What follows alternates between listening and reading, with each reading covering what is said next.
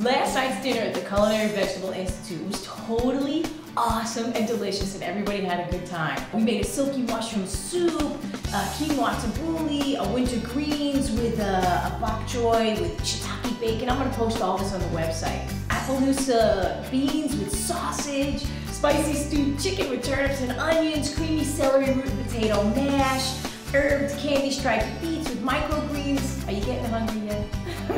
Hearty rosemary roasted roots, a seasonal fruit crumble with fresh whipped cream, and a creamy squash cheesecake with candied walnuts. Yeah, baby, it was so delicious and everybody had a great time. My sous chefs were amazing. I mean, it was the perfect dinner, earth to table dinner.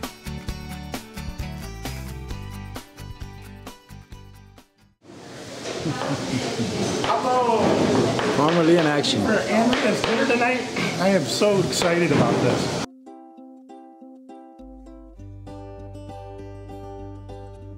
I tell you, you walk in, the smell is intoxicating. I'm so excited for our community and our region to be able to experience Andrea's cuisine. This is very, very special for us to have Chef Andrea back to Ohio to be able to cook for us.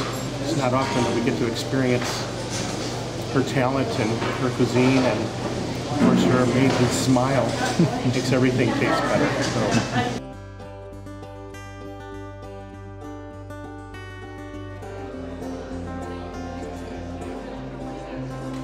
Here, it's a special night.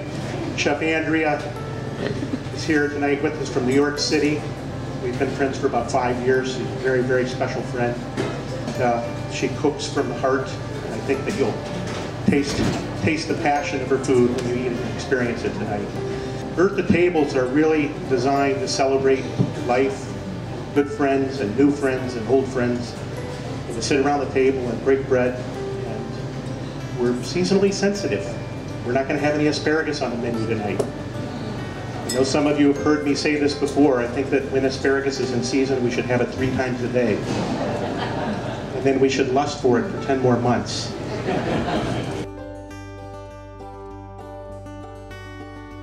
The care that he takes to make his vegetables grow is amazing. I was listening to him last night and he was telling me, you know, we're testing them for the antioxidant level and we're testing them for the nutrients, and they're by far surpassing conventional food.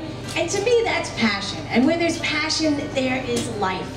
You know, so this place is full of life, and I'm just happy to be here. And I hope you guys are gonna enjoy the food, because we had a whole lot of love in the kitchen going on today. Some amazing sous chefs, because a chef is, you know, I couldn't do this by myself, certainly. So this meal couldn't have been prepared without a whole bunch of people, including the dishwashers and the servers. So if you can, give thanks to everybody that's bringing this meal to the table.